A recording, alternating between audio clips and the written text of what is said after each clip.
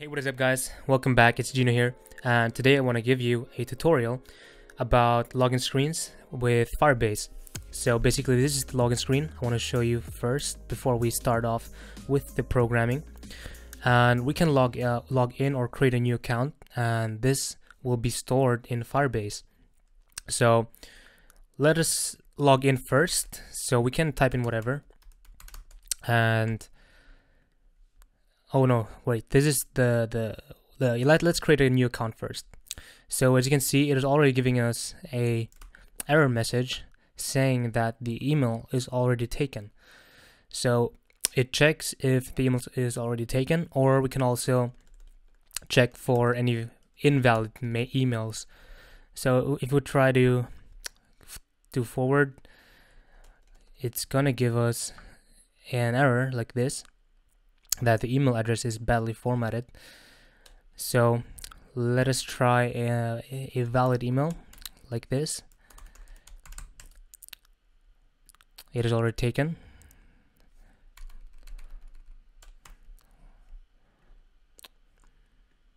And I accidentally, okay, now this should be fine. And this should not work because the password must be 6 characters or more. So we have both check marks here, and let's create a new account. And as you can see, there's a view that is coming from the bottom, and if we click on the profile here, it can take us to the gallery, which we can use to set whatever image you have on your phone, like this. And now we just put in our name like so,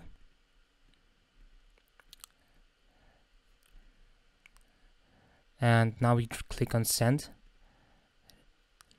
and it's gonna give us a nice loading animation. And once it's finished, we will have an account and a nice looking login screen. So let's wait for it to stop. As you can see, the check mark is being here, and it's dismissing itself and showing the home screen. So this should be your home screen, where you have like whatever you need for your app. And that being said, let's start doing the app. Okay, so let's begin by creating a new project.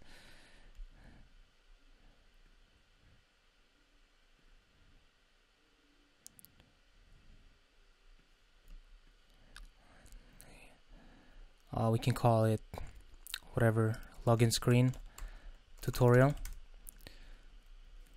I'm gonna click next, save it wherever you want.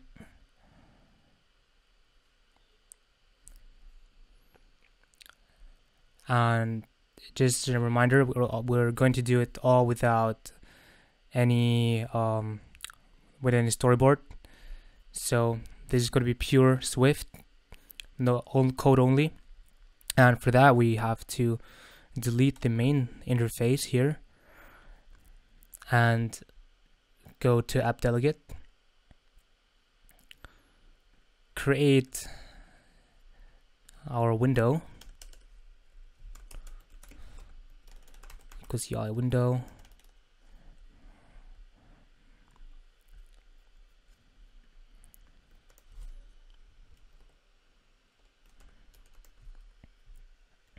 and it needs a frame of UI screen .main.bounce, like this. So, and to make it all visible, we need to make key invisible.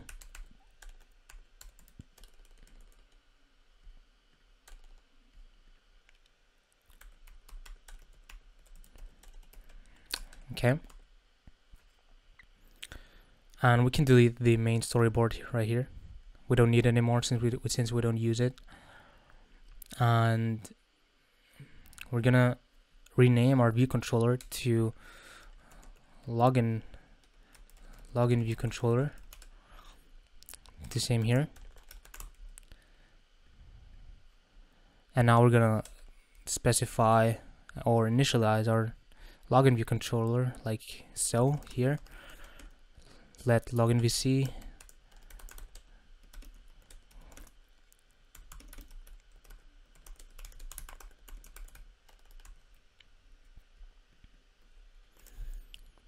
And of course, we also need a home view controller like it is being used in normal apps, where we display whatever data we need. So this is just a demo view controller. It's not going to have anything inside of it, so just being it just has a red or whatever background you want it to be.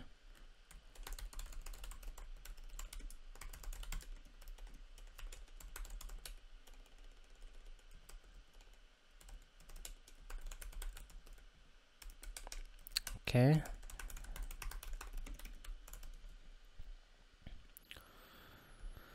And first things first that I do for every project is that I create some groups to separate the functions and the logic of our app. So we're going to create a new group. We can call it supporting files. And we're going to put in the app delegate, the assets, and the launch screen in there.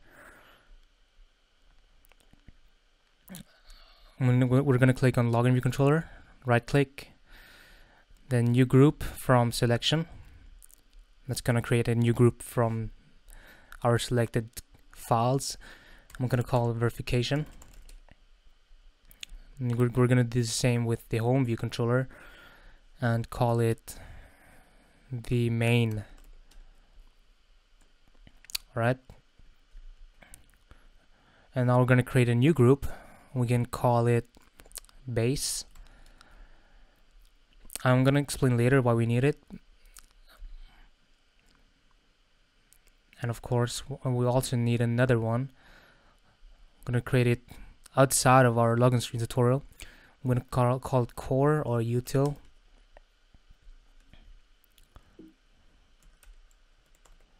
Well, just call it core. That's enough. And right here, I will put in a new file. We can call it UIKit. And I'm just going to copy and paste my code that I have in the UIKit. It basically is a file with a lot of extensions that makes auto layout very, very useful, or has a lot of useful methods. You can check it out. I have a video on the auto layout extensions that I have in there. So you can go check it out. I always use it for my projects.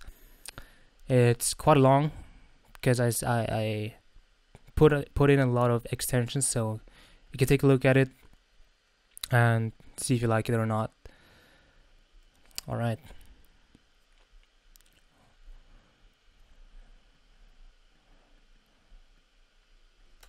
It seems like it doesn't like it. Right. Background color, not background.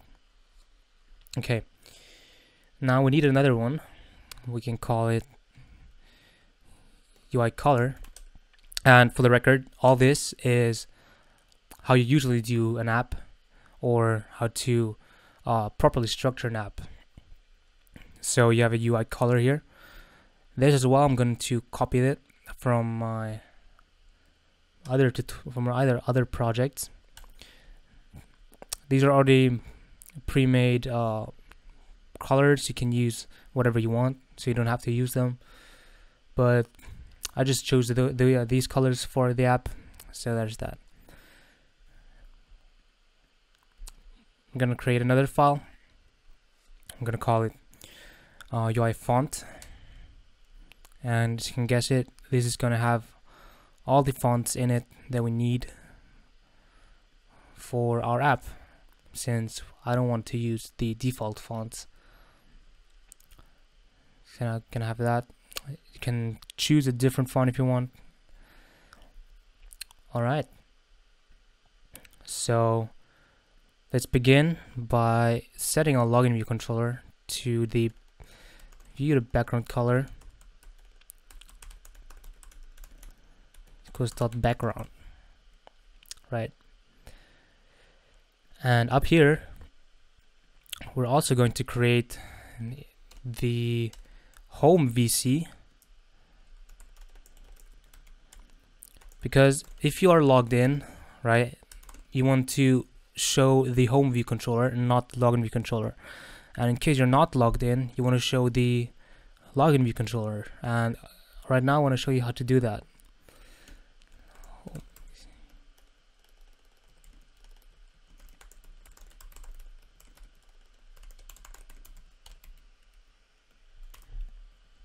Okay.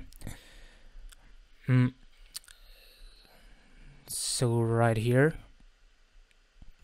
we're gonna set the window.root view controller. Oh, you know what?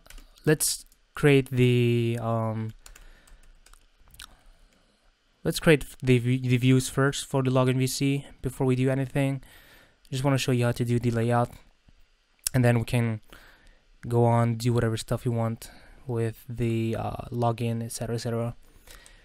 But first I want to show you that we have a function here called setup UI, where we basically set up everything app related, including colors, etc, etc. So you're going to do that here. That is being put for globally on our app, so we're going to call it here setup UI, and we're gonna have a bartend color in our navigation bar of color background, which is in our UI color right here.